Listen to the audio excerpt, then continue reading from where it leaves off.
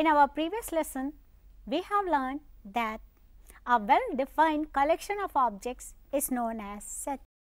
We have also learnt methods of representing the sets along with some basic definitions. In today's lesson, we are going to compare two sets and develop the idea of equality and one set as subset of the other. Now, let us consider two sets P and Q. The set P is containing 4 elements 2, 4, 6 and 8, and the set Q is containing numbers 1, 2, 3 up to 9. What we observe that all the elements of set P are included in set Q. Symbolically, we can say that x belonging to P implies x belongs to Q. In such cases, we say that set P is contained in set Q because we observe that all the elements of P are in set Q. We write it as P contained in Q. This symbol is for contained. Now, let us include one more element in set P. Now, set P will be having 5 elements 2, 4, 6, 8 and 10, and the set Q remaining the same. Now, what we observe? We observe that only 4 elements of set P 2, 4, 6, 8 are in set Q, but the additional element 10 of P has not been included in the set Q. We say that P is not contained in Q, or we write it like this: P not contained. The symbol is not contained in Q, or when P is contained in Q, we say P is subset of Q. When P is not contained in Q, we say P is not subset of Q. So, the definition of subset can be given as a set A is said to be subset of set B if every element of set A is also an element of set B, as we have earlier seen. Symbolically, we will write x belongs to A implies x belongs to B, then we say A is contained in B or A is subset of B, and this information can also be written as B contains A. B is superset of A and A is subset of B. What we have learnt now? If x is an element of A and it implies x is the element of B, then A is contained in B. Again, if y is an element of B, it implies y is an element of A, then we say B is contained in A. Here, what I am telling? A is contained in B means all the elements of A are in B. Then I am telling B is contained in A. All the elements of B are in A. That means A is having all the elements which are in B and B is having all the elements which are in A. So, we can conclude that A is equal to B. Here, the definition of equality can be generated. Two sets A and B are said to be equal if and only if A is contained in B and B is contained in A. Again, if we have an element x belonging to A, it will positively be in set A. Any element, if it is in set A, it will be in set A. So, in mathematical language, symbolically, we can write x belongs to A implies x belongs to A. That means, the set A is subset of itself. So, we can conclude that every set is subset of itself. Empty set is subset of each set.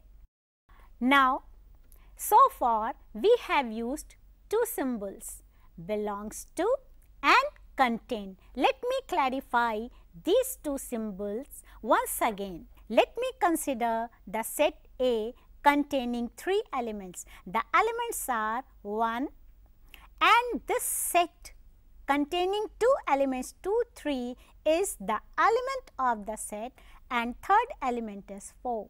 See, this is the element of the set. So, this will belong to the set and this symbol will be used. Again, if I put this element within braces, then this will be a singleton set and this set will be the subset of the set A. Similarly, 1 is the element of set A, so it belongs, and 1 put within braces is a set which is the subset of set A. Let there be 2 sets A and B such that A is contained in B and B is having at least one element extra.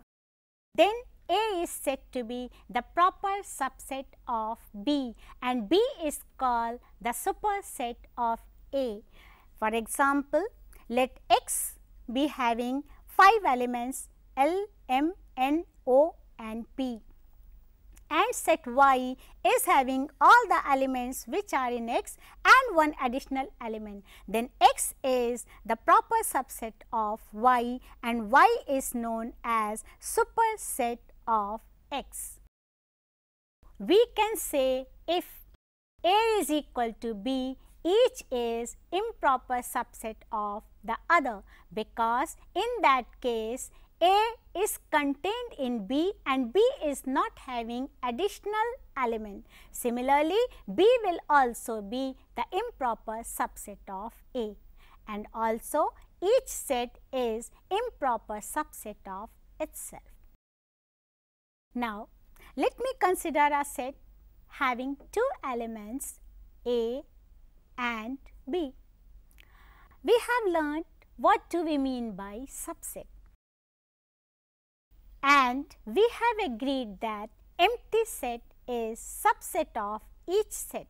So, phi will be the subset of set A, number 1 subset. Then this is having only one element which is included in A. So, 1 subset. This will also be subset and each set is subset of itself. So, this will also be the subset of the set A. Let me have the collection of all the subsets. Then this collection, all the elements will be written here as we have learnt in our previous lesson within braces, and it is the set of all subsets. This set of all subsets is defined as power set. Let A be a set having only one element, then power set will be having 2 elements, phi and this singleton set as we have just learned. Number of elements in set A is 1, number of elements in power set is 2. Again, set A is having 2 elements, one additional element has been put in this set. Now, number of elements in set A is 2. Power set will be having 4 elements, we have just discussed. Now, number of elements in power set is 4, which can be written as 2 raised to the power 2.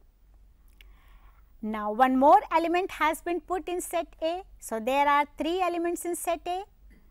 Power set will be having these elements 5 singleton sets, sets having 2 elements and the set itself as earlier we have discussed. So, total how many elements in the power set of A? We have got 8 elements.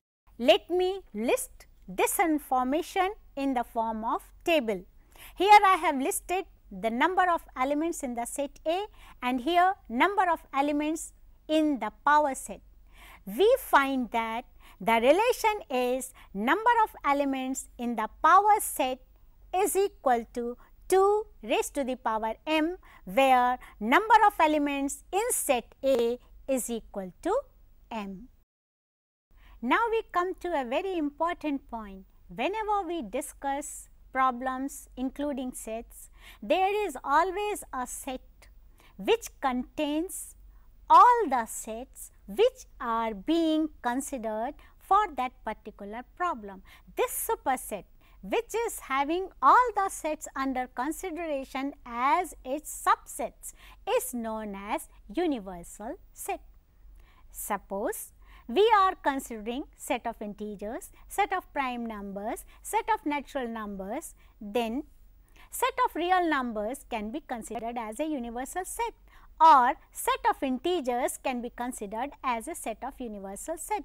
Only thing, universal set is the set which is the superset for all those sets which are being considered for that particular problem. Now, let us consider subsets of real number. Let me take two real numbers a and b, a less than b, and plot them on the number line. Now, let me consider the set of all real numbers such that the real number is greater than a and less than b, a and b not included. Then it represents an interval which is known as open interval. Open interval is written like this. Suppose we want to include numbers a and b. Then in set form, we will write it as set of all x such that x is a real number, x is greater than or equal to a and less than or equal to b. This set is represented by closed interval written like this. A was not included, hollow circle. B was not included, hollow circle, and in between portion is darkened. Now, let me consider the set of all real numbers such that the real number is greater than a and less than or equal to b. What does it mean?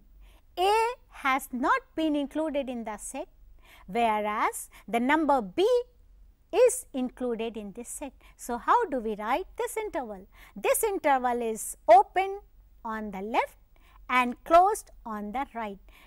Let me come to the set of real numbers where x is greater than or equal to a and less than b, means a has been included and b has not been included. Again, a is on this side closed because a is included and the circle is dark. B has not been included, so here we have drawn the hollow circle and the portion in between is darkened. B minus a is known as length of the intervals. Now look, here is a very important point. These are all four finite intervals, but are having infinite number of real numbers. So, we can say that these intervals are finite intervals, but infinite sets. In our next session, we are going to learn some operations on sets, and we will be learning Venn diagram and see how Venn diagrams make our study of set theory very easy and interesting. Thank you.